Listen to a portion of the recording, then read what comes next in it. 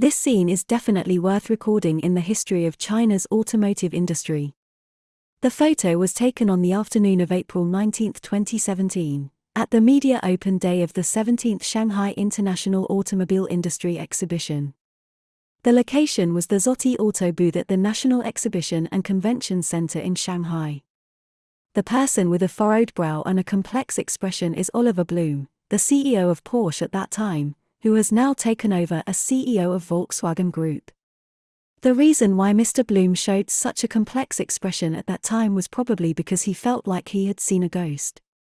Because, right in Zoti's booth, a car identical to the Porsche Macan was displayed in front of him. The Zoti SR9 was one of the three most famous Chinese knockoff luxury cars of that era. At that time, China's automotive industry was really awkward. On the one hand, China's automotive industry seemed to be growing mature. But in terms of whole vehicle brands, if you exclude the joint ventures between China and foreign countries, it is almost impossible to find a successful local car brand. All Chinese brands, which can be praised, are almost directly linked to cost-effectiveness. In other words, Chinese cars were just cheap products that were barely satisfactory at that time. In fact, Chinese independent whole vehicle brands had been in a dilemma for a considerable period of time.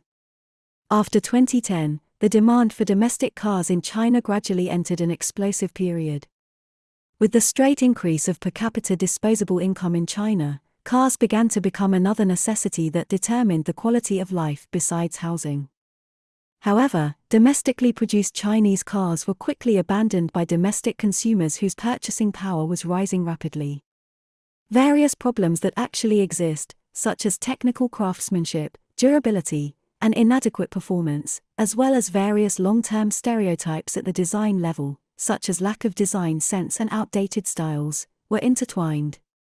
In short, since Chinese people began to have money, there was no need for them to buy cheap domestic products. So, wealthy Chinese chose imported cars, or at least joint venture cars. However, during that period, independent brands had some bright spots, such as the Haval H6 from Great Wall Motors or the Rowe RX-5 from SAIC. But these few bright spots could not hide the vast expanse of pessimism. Driving domestically produced cars was not dignified, which was the consensus of all people at that time, even if domestically produced cars had higher configurations and stronger power compared to joint venture cars of the same level. For example, when joint venture cars had to spend several thousand yuan to select LED headlights, many independent brands already had LED headlights as standard equipment. Although low configuration and high prices were common among joint venture brands at that time, it could not change the overall decline of independent brands. Therefore, some car manufacturers, under survival pressure, began to go astray. Just like the embarrassing scene at the beginning of the video. Today's video is about how Chinese independent car brands have gradually broken the stereotype. Okay, let's get started.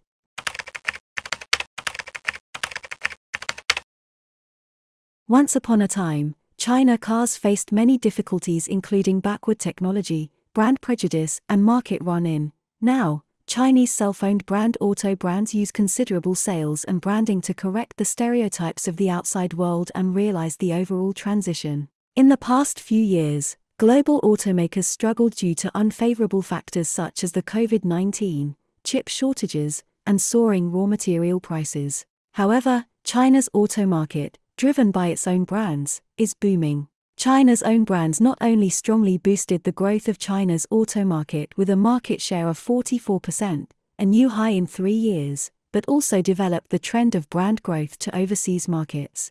At the same time, this data has already shown signs of the export business where independent brands have made great progress. Because for a long time, although China has always been a big country in automobile production, in terms of export, compared with many other export-oriented automobile production and manufacturing countries, especially those countries with automobile industry heritage and brand influence, there is still a big gap.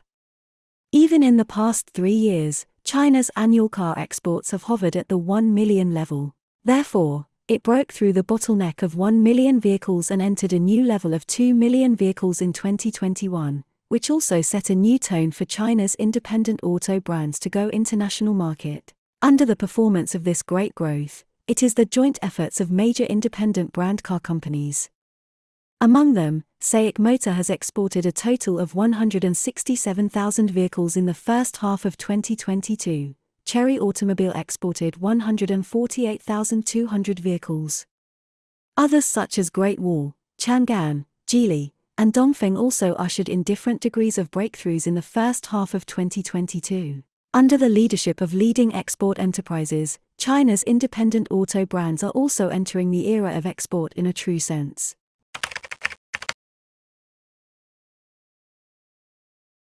While the export of self-owned brands is moving to a new level, the export of new energy vehicles is gratifying.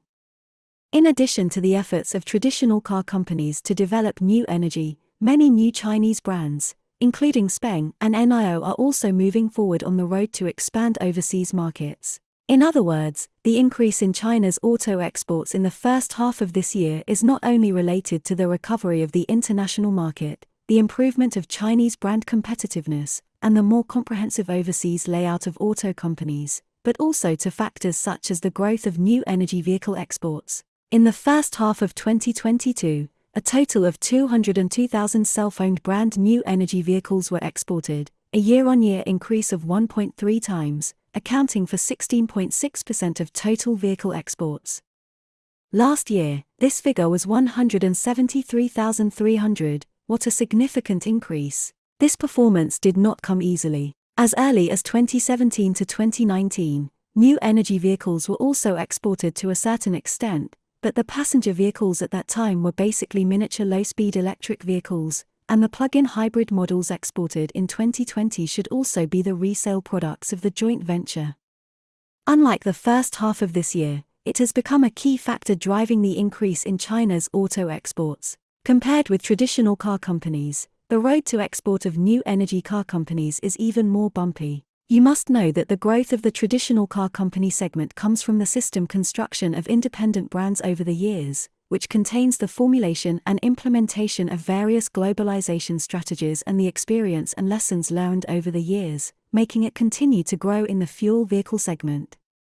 Thanks to the scale and the system, the starting point, vehicle book, brand foundation, of traditional car companies in new energy vehicles is also much higher. But for the new energy car companies, in China, they are still in the stage of climbing sales. In foreign countries, they are still in the primary stage of export. Fortunately, China's new power car companies are willing to take the road of exporting, and exchange short-term difficulties for the possibility of long-term improvement. Although the sales were not good and the system was difficult to build, they responded with no sales target, layout first, because they know that exporting is not achieved overnight.